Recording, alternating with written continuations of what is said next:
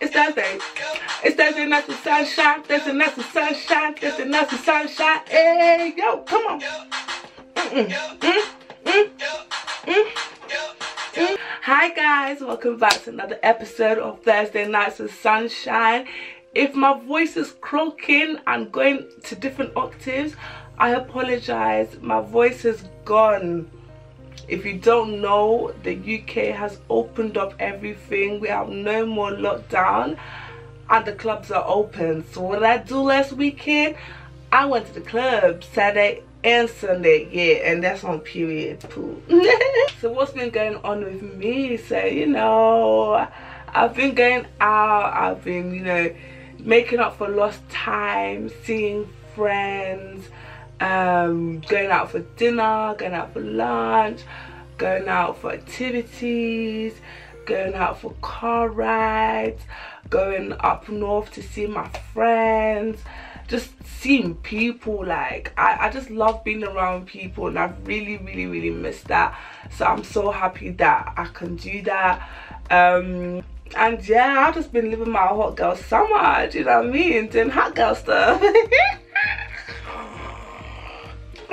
I've been living my hot girl summer, doing hot girl stuff, and that's on period poo. It's been a great summer. It's been a great year. Like, looking back, wow, I've done a lot of stuff that I just wouldn't have done, but I said this year I'm gonna be spontaneous. Like, you only live once. Like, I feel like last year taught us that life can just come and go like that. Like, you can't spend life living with regrets, just being a dollar, just sitting at home like a pancake. Do you know what I mean? Like, I'm out there trying new stuff, you know, and I'm really enjoying it, and you know, no regrets. Like, I'm just out here living my life, and I feel like that's what people need to do. Just live your life. Of course, let me tell you one thing for free, baby, there's always gonna be consequences.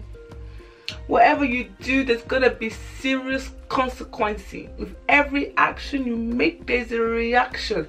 Simple law of physics, you know. So as much as I'm promoting everyone to live their best life, live life without fear, but live life with sense, okay?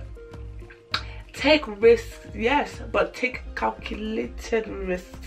Because now when the consequence comes to bite you in the bum, don't come and say, but Sunshine told me, because I didn't say anything. No, I didn't say anything, okay? So do you, be happy, but use your head, you know? However, with going out comes serious financial deprivation. Hello, spell deprivation. My account is really, in fact,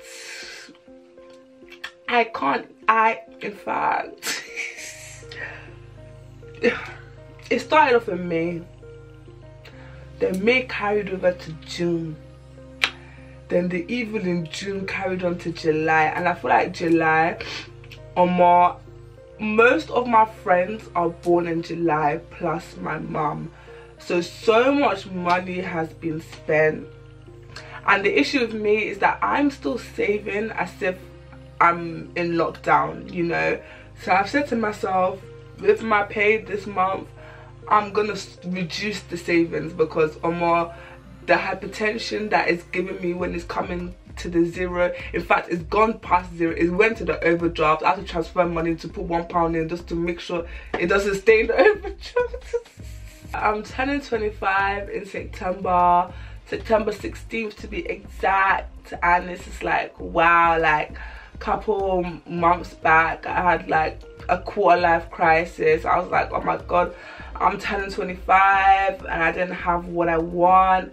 I'm not where I thought I would be. Do you know what I mean? Like, I had certain goals set for myself that is not going to be achieved by 25.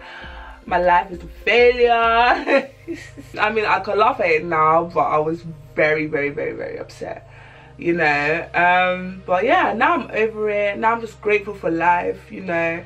And it's like, people are winging it for life.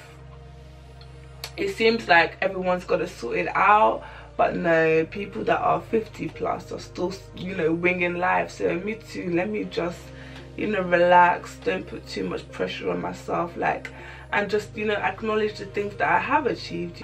The older I get, the more I realize, this body is not really functioning the way it used to function before.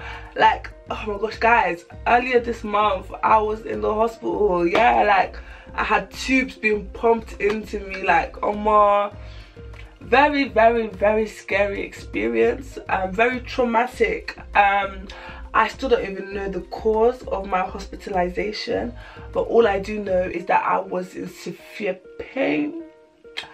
I can't turn this neck anymore. Like, that's the most pain I've ever felt in my entire life. And I have a high pain tolerance. Like, I have a lot of piercings, you know what I mean? I can handle pain, but that pain, that one wanted to kill me. I thought I was gonna die, honestly.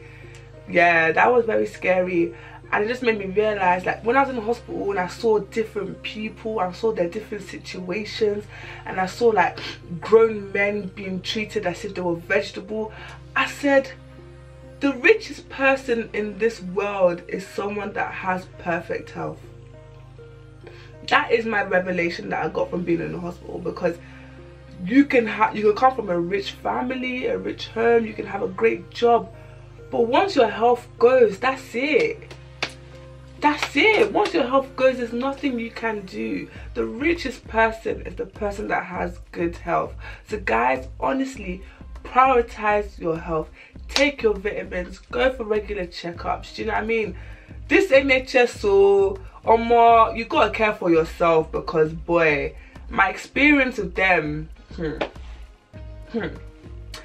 I was discharged when, let's say, like the 2nd of July or the 4th of July, and I'm still waiting for an appointment with the GP to get a blood test done nearly a whole month later, and they just keep on doing me like yo-yo. Honestly, it's like, anyway, Sha, I know we're in a tough period because of COVID and that, so that's why I'm just being calm. But at the same time, it's like, boy, my health, you know, like, I want to know what the issue was so it doesn't occur again, you know. But yeah, guys, take care of yourself.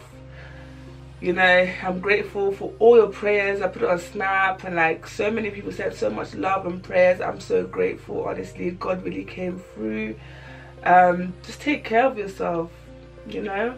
Yeah, but anyways, I just wanted to catch you guys up on my life, because I know it's been a while since I actually sat down and spoke about me, you know what I mean? Oh my god, guys, so each year I take out my supporters, my subscribers out for dinner, and this year I'm taking out another 3 set of subscribers.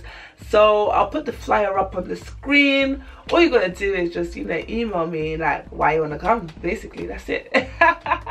That's it. I'm not doing it to go and collect more followers. I'm not doing it as part of a competition to boost my whatever. No, it's just out of the love of my heart for you guys. Like, honestly, I'm not the biggest person on YouTube, do you know what I mean? And I know that's down to a lot of factors. 1, I'm not consistent. 2, I'm not consistent. 3, I'm not consistent. And 4, I took that massive long break. And when I see like subscribers out on the street, they always say to me, oh my god, like, where did you go? Like, when are you coming back? I'm just like, girl, I've been back. I've been back, but does nobody know I'm back? Like, I'm back. Like, spread the word, guys, because clearly people don't know that your baby girl's back on YouTube. So yeah, what was I even saying? I forgot. Oh yeah, so I know that I'm not like the biggest person on YouTube, but the little people that are here, you guys showed me so much love, and I'm so grateful, and I just want to, you know, extend that love back. And like, I've got so many emails already. Cool, blimey, picking 3 is going to be very, very hard, but just pray that more money enters my account, do you know what I mean, so I can take out more people in the future. So I can't wait to see you guys, and yeah, I think that's it. I have nothing else to say. My current state of mind is grateful, hopeful, and content. Yep. And ill. You know, I need to sort out this sore throat thing. I shouted too much on the weekend. I need to take it easy, otherwise I'm gonna lose it, and I can't afford to lose it. Well, that's the end of my video. Thank you guys so much for watching. I appreciate all of you so much, and I will see you in my next one. Bye.